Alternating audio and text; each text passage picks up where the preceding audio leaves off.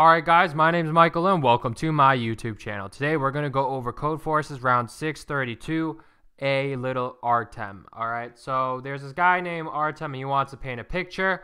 And he wants to paint an N by M board, which is N rows and M columns. And pretty much he wants the number, so he wants to paint a picture, black and white cells. He wants B to be the number of black cells that have at least one white neighbor adjacent by the side, and W the number of white cells that have at least one black neighbor adjacent by the side. So pretty much he wants to have a black neighbor and a white neighbor, not black neighbor, white neighbor. He wants a chessboard that has a have black pieces and white pieces, and he wants to pretty much just paint it good if B is equal to W plus 1. Alright, so I'm going to show you guys how to do this by hand, and then I'll explain how to do it.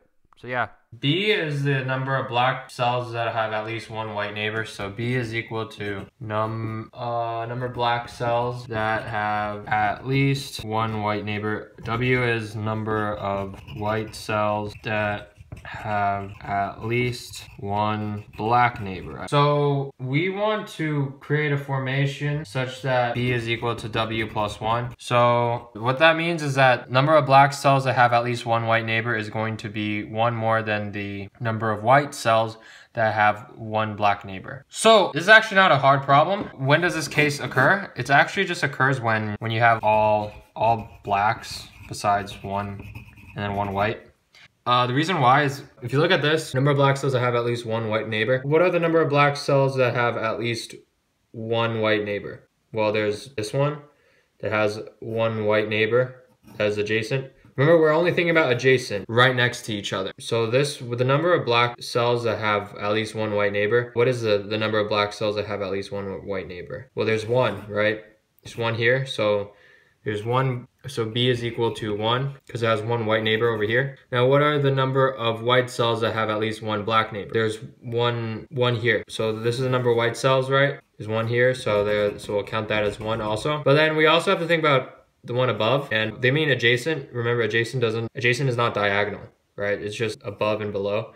So if we look at here, the above, this is B. The number of black cells that have at least one white neighbor, there's two of these actually. There's one on the side and the one above, so it's actually 1 plus 1, which is equal to 2.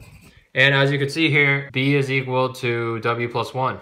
Yeah, that's all there is to this problem. All you have to do is just put B's for everything and then leave one white on the bottom corner. And you could put one white on the top and then leave B's on the... It could be either way. You could put a white on the top left and then put B's, blacks on everything on the bottom. But yeah, just make sure the white is going to be on a corner. So yeah, that's how you do this problem. I'll just show you the code now. Alright guys, so to do this problem, all you just have to do is just print out all B's except for the last corner. You just put a W.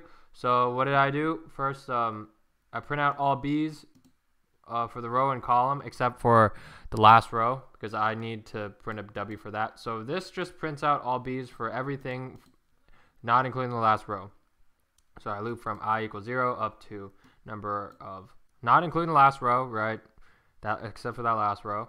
So n minus 1, and then I loop through every single column up to m, and then I print a B. So this, and then after that I print out a new line after each column. So this just prints out all B's except for the last row. Then for the last row, I print out all B's except for the last column because I want that last corner to have a W. So I loop from 0 up to m minus 1, which is everything except for the last column. And then after that, I just print out a W and then a new line. So yeah, that's how you do this problem. Yeah, just rate, comment, subscribe. Oh yeah, by the way, I didn't use any of these. I didn't use flip or I didn't use char D. You don't really have to. But yeah, that's how you do this problem. Maybe I'll do the second one. I don't know. I have to look out how to do it. But yeah, I'll do this problem, the second one, and then tomorrow I might do a contest as well. So yeah, hope you guys enjoyed this video. I'll check you guys later. Peace.